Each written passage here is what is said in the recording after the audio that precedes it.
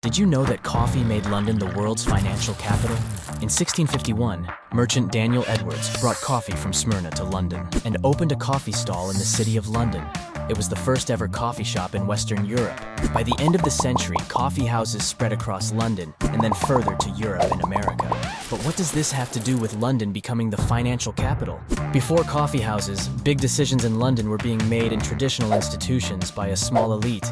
Coffee houses changed this rule. They became a new place where people did business. Stockbrokers were considered too rowdy for the Royal Exchange, so instead, they would meet and trade in Jonathan's Coffee House. This was the beginning of the London Stock Exchange. Sailors, shippers, and traders would meet in Edward Lloyd's coffee house to do business. This was the birth of Lloyd's, the world's biggest insurance marketplace. And this was happening all over London, transforming the city into a global financial center for all kinds of industries. But where did all these coffee houses disappear? Check out the linked video to find out more.